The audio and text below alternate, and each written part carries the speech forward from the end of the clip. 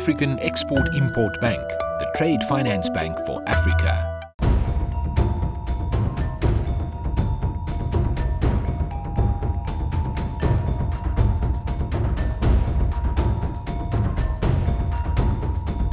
Africa, perhaps the only continent often erroneously judged and perceived as a single entity, failing to reflect the rich diversity of the 54 countries which make up one of the world's wealthiest continents in terms of natural resources. It is ironic, therefore, that Africa plays an unimpressive role in global trade, contributing a mere 2.4%. This is Africa Trade Lines. Thank you for joining us. On this episode, we'll take a look at Africa's strategies for internal trade as well as its relations with other regions across the world. I am Christy Cole-Popola. Welcome.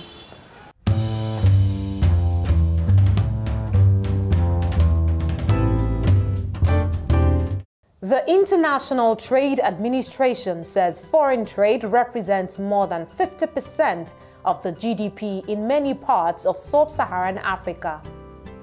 This signifies a great dependency on imports, which are not adequately balanced by corresponding exports. As Africa strives to position itself in the global economy, its trade strategies with developed and emerging countries is still unclear.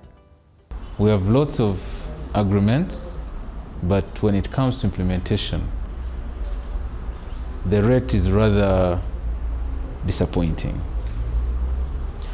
I think that opens the window for that question. Do we really have that policy? Do we internalize all these principles that we sign on to before we do that? Are those principles mainstreamed within the national trade policies and other policies that influence? I think that's the missing link. Africa, in my mind, doesn't really have a formal trade strategy. What we've done is we have remnants of the colonial piece. Our trade relationships are more defined by our historical relationships. So, West Africa, Anglophone Africa has, trade relationships with France. East Africa region has trade relationships with the UK. So I think we need to move away from those old relationships and start focusing on largely forming new bilateral trade agreements with partners in either Asia or even Latin America, and sort of move away from what I call a little bit of a haphazard trade strategy that we've been having to date. According to trade analysts, it remains a huge challenge to expand the continent's export basket to include more processed and manufactured products. Services on average account for 60% of the gross domestic product. But when you look at those services, they are not tradable services because they are not linked to production, to the value chain, etc. And hence, what needs to be done simultaneously, because the markets have already been opened up, is to focus on, industrialization. World market for cocoa and cocoa products is estimated at about $120, $130 billion. Africa produces slightly under 80% of cocoa. It gets about $8 billion because there's no value addition to cocoa. So that's the kind of relationship you see across most of the products. We're where we are because we have remained extractive economies, because what we are producing is what we don't consume, and we consume what we don't produce. And this has been the historical trend of the structure of African economies. And if we don't, transform these economic structures, industrialize, then we're not going to be able to make it. Advanced economies across Europe and Asia have, until 2013, been Africa's main trading partners.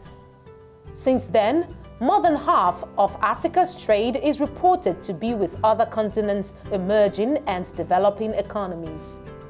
Economic experts say this trade redirection has not been marked by diversified exports from Africa.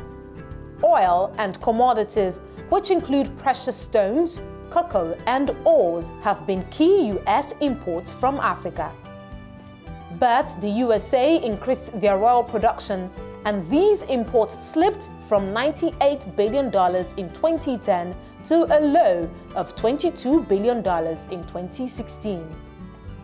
Analysts say Africa's trade potential is curbed by declining and undiversified exports, which are mainly natural resources, as well as weak value addition and limited research, amongst others. A continent that is well-resourced doesn't get so much.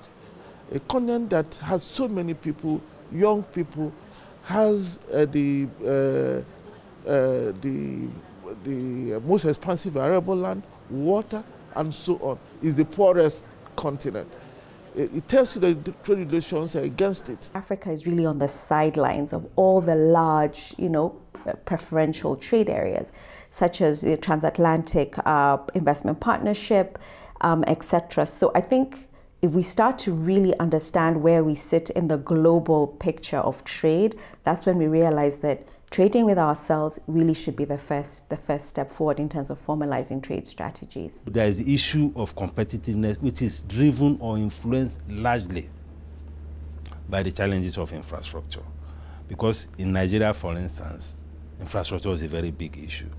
We have challenges with power, for instance. We have challenges with logistic transportation, And sometimes we have also challenges with the issue of foreign exchange and the rest of them, because quite a number of our industries are also, unfortunately, import dependent.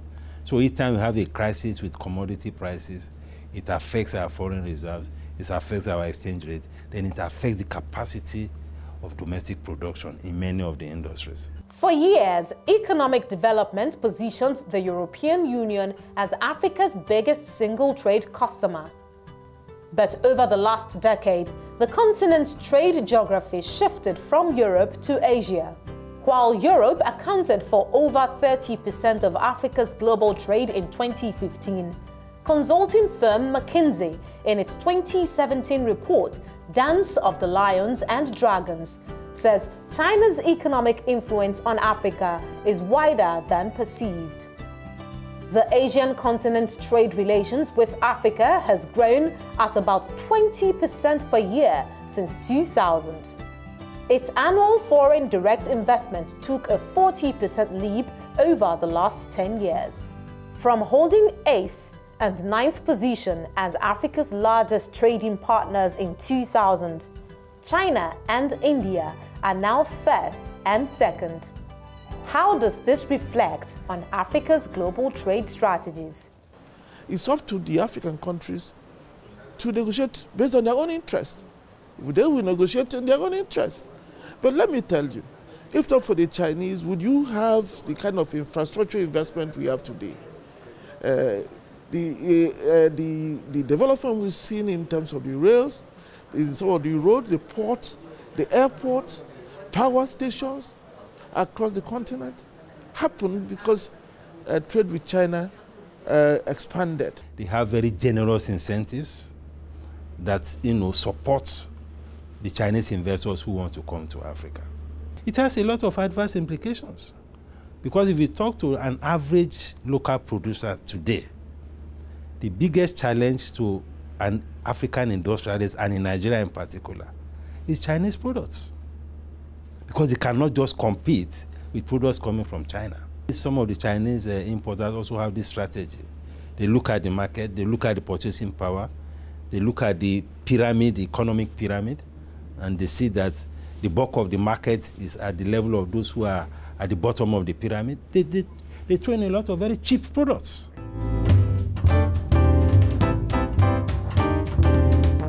You're watching Africa Trade Lines. We have been looking at intra-African trade as well as the continent's commercial relations with the rest of the world.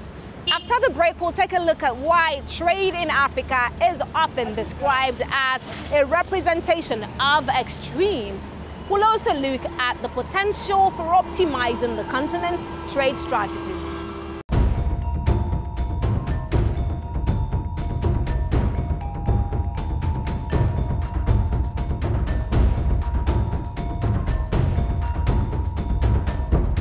African Export-Import Bank, African Export-Import Bank, the trade finance bank for Africa.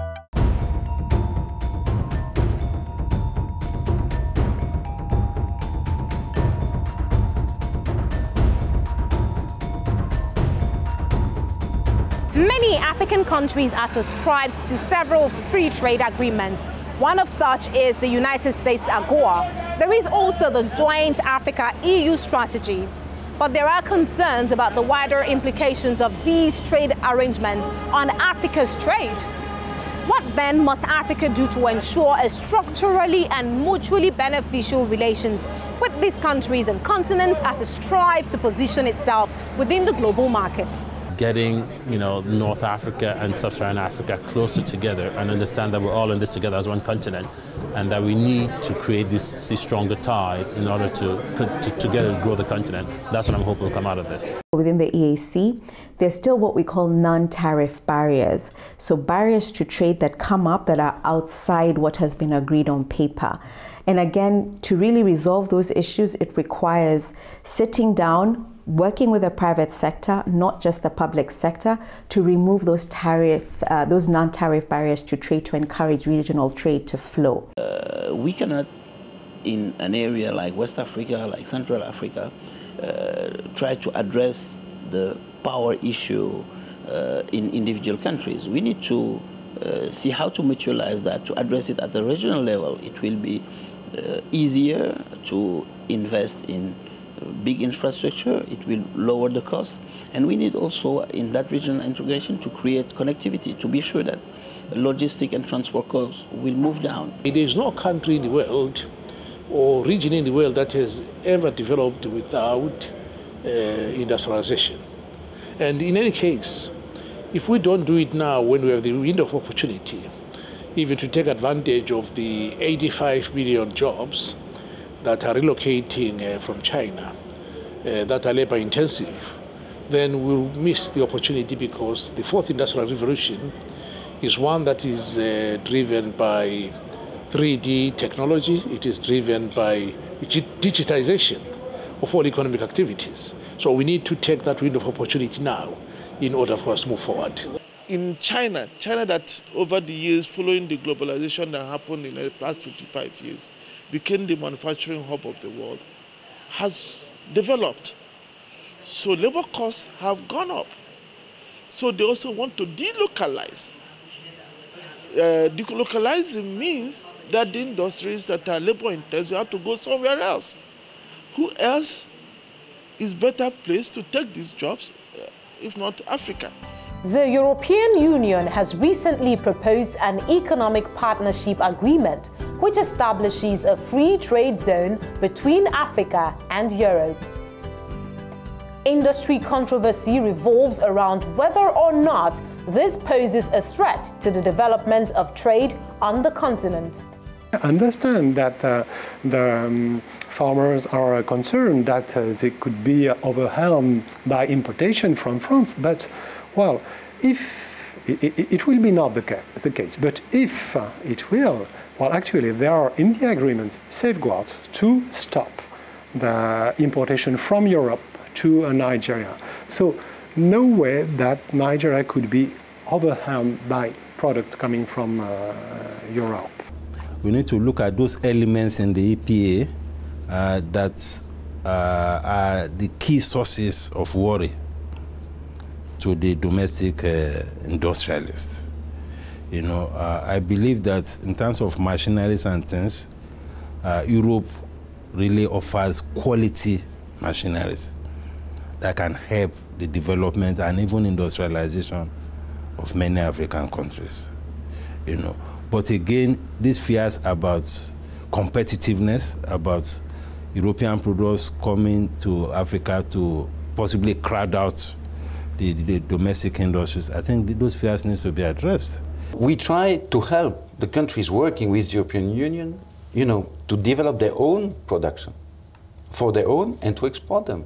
It's to the benefit of all, because we are still a liberal economy. But the truth is, if we had better infrastructure, some power in West Africa, and economic integration, we're the big market. Like, if you think about how trade works, what's the most valuable chip at the trade bargaining table is being a big market. And of course, we're over 400 million people in West Africa. In Africa as a whole, sub-Saharan Africa is going to 2 billion. So we're going to be the big market. And as we become richer, that market just gets bigger and bigger and bigger. So that's the chip that we have in those. So I think that the future is bright for us, but it's a question of getting in those enabling features to be able to take advantage of being the big player in the bloc. And in one sense, Europe needs Africa more than Africa needs Europe in terms of its development. The African Growth and Opportunity Act, AGOA, is another hot topic. This program provides duty-free market access to imports into the U.S. of certain products from AGOA-eligible sub-Saharan African countries. Although this agreement between the U.S. and sub-Saharan Africa has existed since year 2000, the region is yet to see a resultant leap in global exports. Some specific businesses that export some agricultural products that have benefited from it, but it's on a small scale. I mean, it's a bilateral agreement like between the U.S. and individual countries. If you can meet the standards, there's no duties. I mean, that's fantastic. I think the U.S. genuinely wanted to help. But again, it's not on a scale that you kind of have like a global sort of industry. If you are not able to compete, even when you are offered free access in terms of trade, just as you have with under AGOA, we have a lot of access to American markets, U.S. markets specifically. But how many countries are able to take advantage of it? Not many countries. In Nigeria, for instance, we couldn't take advantage of AGOA because there was nothing to offer. We are beginning to see protectionism coming. America is gradually pulling back. They suspended activity with the tripartite. They put that on the Trans-Pacific Partnership Agreement, renegotiating NAFTA, and reviewing all the other agreements they've entered into, including AGOA, as we understand it. So it is likely that the world will move from multilateralism to bilateralism. And if you go to bilateralism, it means that only the strongest will win all the time. And the African countries individually are very weak, they're small and fragmented.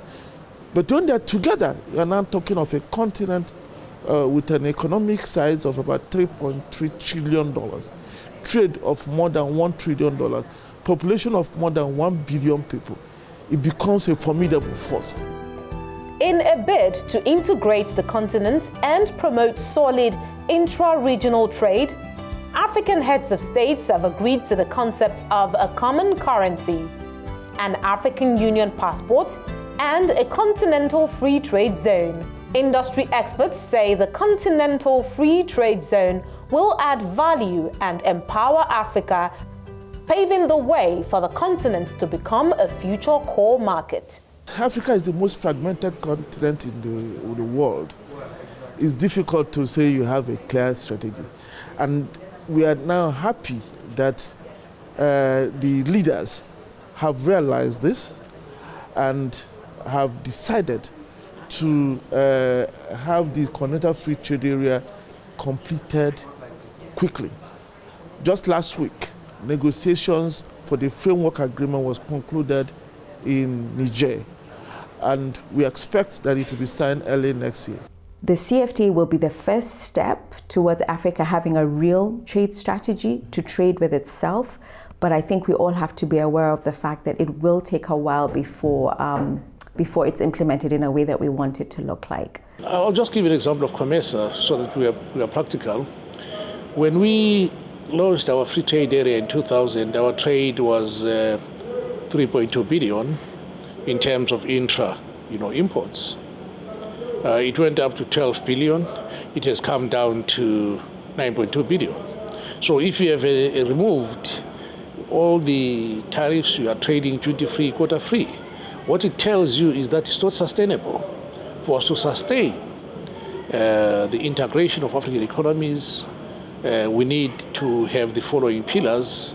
Obviously, market integration is part of an important pillar of which we are talking about, but industrialization is key, infrastructure and services. So go to look at the common currency thing. It probably can work, but we have decided to do something. So what we are doing is we are building a platform which will launch very soon that will make it possible for Africans to pay for intra-African trade they get in their local currency. So we'll begin to harden African local currencies by doing that. And when people begin to pay for goods bought across borders in their local currency, then they begin to see that maybe it doesn't really matter if we have one currency. Central banks need to start talking to each other. Currently, they're not. They need to find a way to find a platform where they integrate a payment system where you can actually convert currencies from one country to another without going through a third barter currency like the euro or like the yen or like the dollar. Visas are always an issue. I'm Angolan. I'm required to have a visa to go anywhere in the world. And it is a hurdle. It is a hurdle because you need to take a fast business decision. You need to be there that day or the next day. You're not going to think about it 3 weeks in advance. So we can think about having a simple system, which is visa on arrival for business people who are coming for 3-4 days, short stay, 7 days. And if we start recognizing that there actually are African businessmen, African businesswomen that have the need for that service, I think that would be a great change. In terms of the ideal, it's very easy to write down and get to note whatever this means. But when you get to implementation, you realize, for example, that East Africa, at the beginning, there were 3 countries, Kenya, Uganda, and Tanzania. Negotiating the Customs Union Protocol took 4 years between 3 countries. Then we had Rwanda and Burundi coming on board. So they adopted largely what had been agreed. That was fairly easy. And then you have South Sudan. But you get to realize that the bigger the group, the more difficult it is for implementation to happen very easily. Manufacturing's trade profile in Africa has often been undiversified. Reports point to an unsustainable dependency on extractive industries which are driven by unsophisticated technology. While the rest of the world discuss the 4th industrial revolution, Africa is at best waiting. There are a lot of talk about artificial intelligence, about robotics, beginning to take the jobs that human beings ought to do. But it's unlikely that those will have big impacts in the very near future. So Africa has that advantage. Given that, because the Chinese themselves want to delocalize, to relocate those industries, because they moved up the development chain. In Africa, we need a strong industrialization strategy where we're focusing on skills, making sure that our manufacturing sector has real skills where employees can produce within light manufacturing. One of the big barriers to market integration here is knowledge. So someone wants something, there's someone else who makes it or something that they could make it, and they're in another neighboring African country. In the past, you wouldn't have the knowledge that was going on, so you would be looking to Europe, or you look to North America, or you look to China to source that product. But because of the technology explosion, that's no longer the case. And I know there's a lot of groups, including Exim Bank, that's really focused on this intra-Africa trade, recognizing it's not just about credit, it's also about information. So how do you find people that can be connected? But the other part of it, of course, is if you're connected to someone you don't know, there's not a high degree of trust. So there's another technology that's critical to this, which is blockchain. So what is the blockchain all about? Well, I mean, today most people think it's about the price of Bitcoin, but what it's really about is ways of establishing trust between people who have no reason to establish trust. So if we can make that work on the continent, then we're going to see a lot more intra-Africa trade.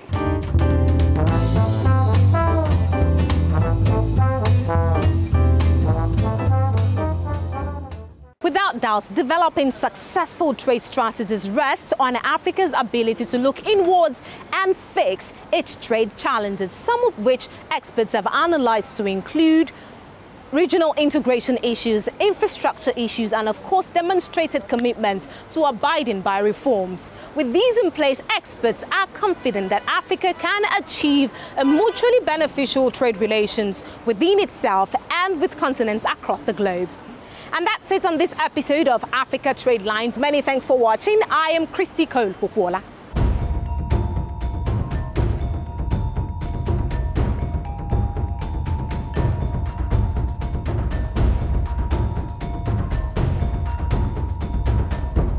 African Export-Import Bank, the trade finance